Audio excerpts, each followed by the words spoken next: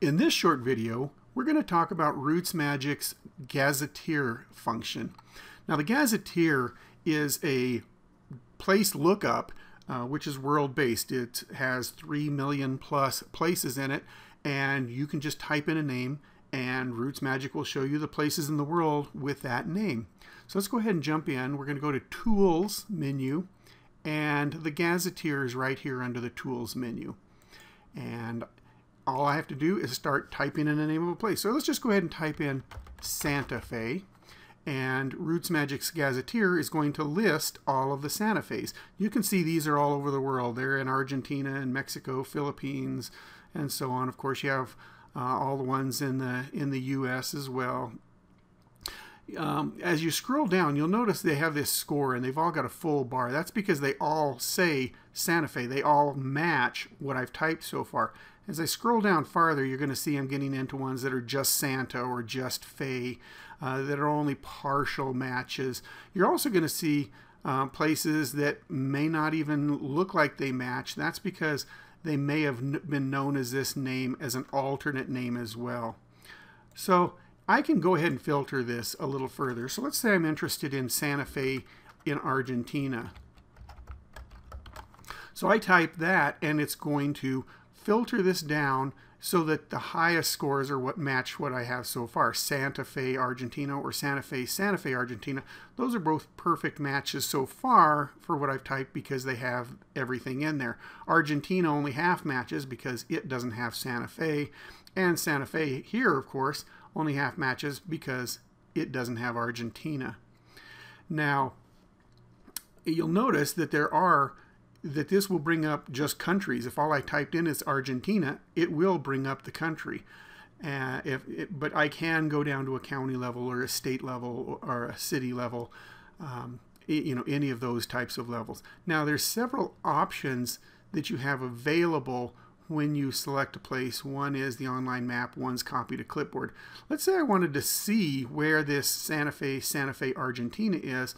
I'm just going to highlight it, click on online map, and it's going to bring up a Bing map showing me where Santa Fe, Argentina is. And of course I can zoom out so that I can see where in Argentina it actually happens to be, or I can zoom in to see more detail. I have all the various features that are available in Bing, the satellite imagery, and all of those things. So you can just play around with that. The point on this video is that you can select a place you found in the Gazetteer and go to the online map.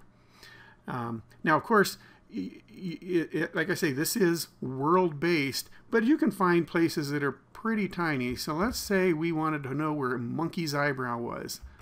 So I'm just going to type in Monkey's Eyebrow, and there it is. It's in Ballard County, Kentucky.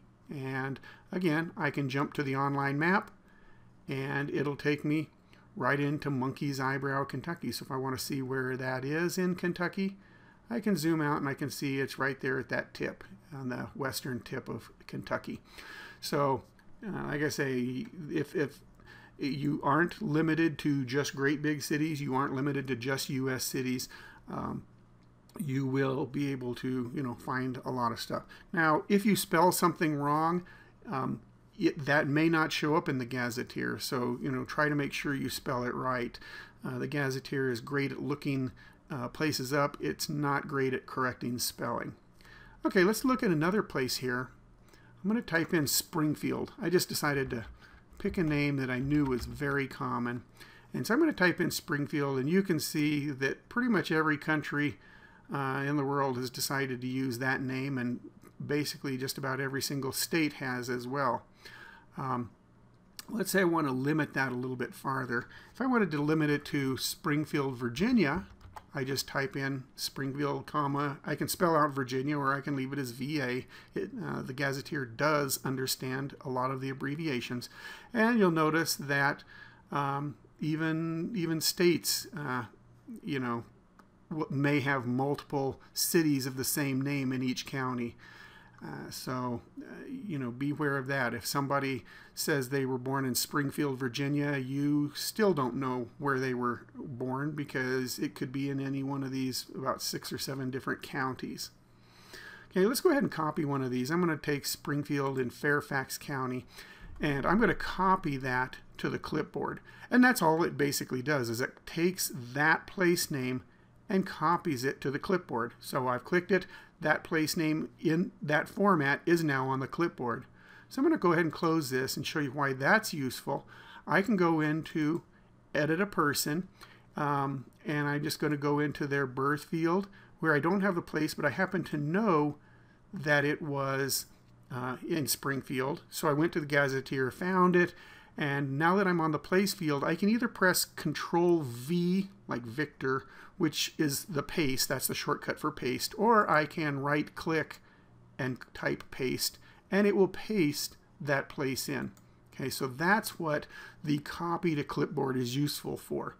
Now, I don't have to actually go out to the Gazetteer if I'm doing this. Let's say the death as well was in the same place.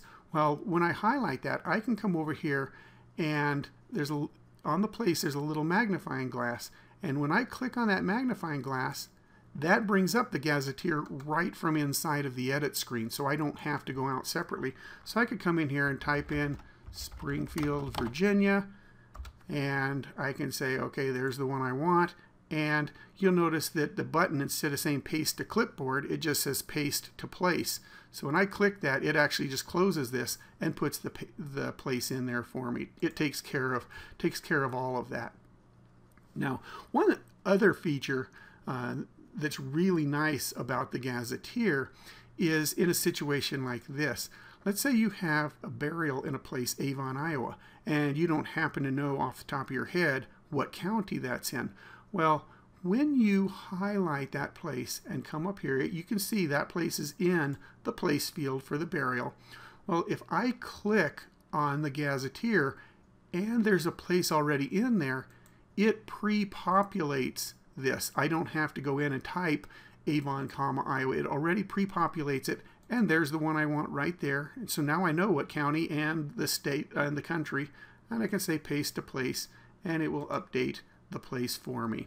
So the Gazetteer is great for looking up places, it's great for copying places to the clipboard, and it's great for finding counties of places that you weren't familiar with.